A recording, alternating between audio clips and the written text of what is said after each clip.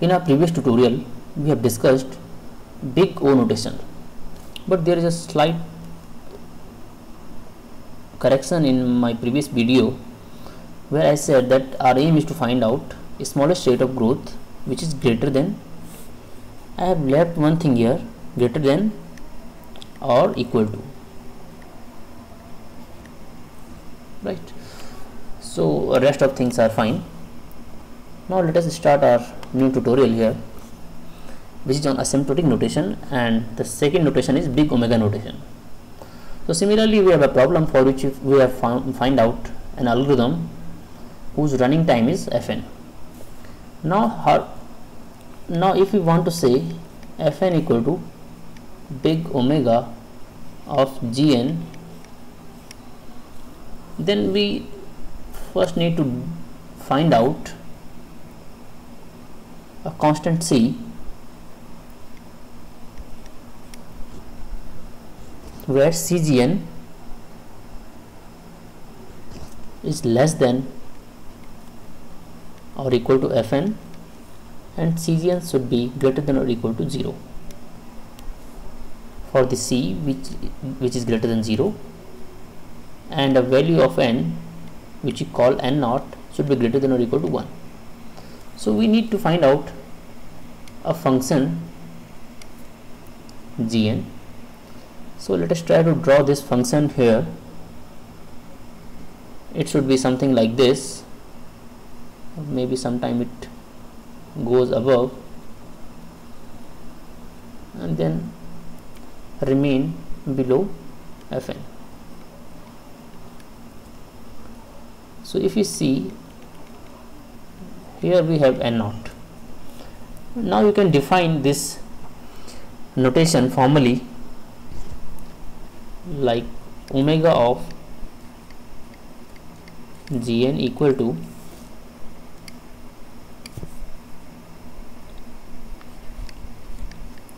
fn such that there exist positive constants c and n naught such that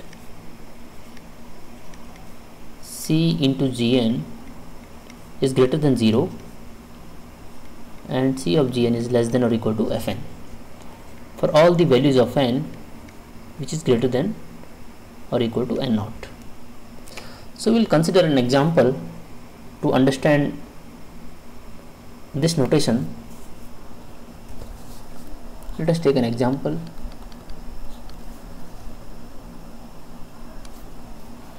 Where fn equal to 3n plus 4 and gn equal to n. So can we say that fn equal to omega of gn? So to prove this or to find the answer of this question, we need to find out a constant c which is multiplied by a function gn should be less than or equal to fn. So let us put the values in this equation. C of n should be less than 3n plus 4, and if we look carefully, we can put the value of c equal to 1 in this equation, so we will get n less than 3n plus 4, and here if you put value of n equal to 1, or we can say n naught is equal to 1 or any value that is greater than or equal to 1, this condition is being satisfied. So for these two values, that is c equal to 1 and n naught is less than, or I think I have done a mistake here, I will correct it right now. So this n naught should be greater than or equal to 1, and for this condition is being satisfied. So we can say that Fn equal to omega of Gn. Technically speaking, if you have any function Gn like log of n or log of log n, and if these functions are smaller than this Gn, we can say that this condition is being satisfied. Technically we have find out lower bound on Fn, or it is not just lower bound, we have find out the tight lower bound on this Fn.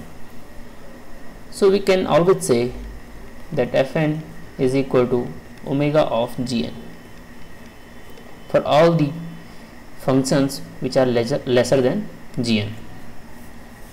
But our aim here is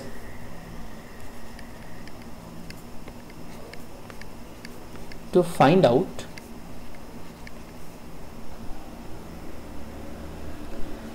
largest rate of growth,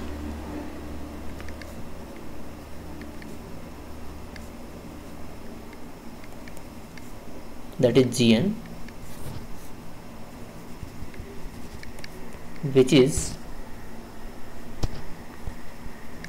less than or equal to given algorithmic rate of growth, that is Fn.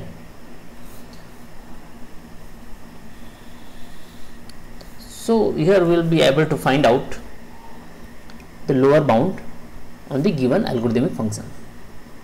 In next tutorial we will be discussing theta notation. Thank you so much.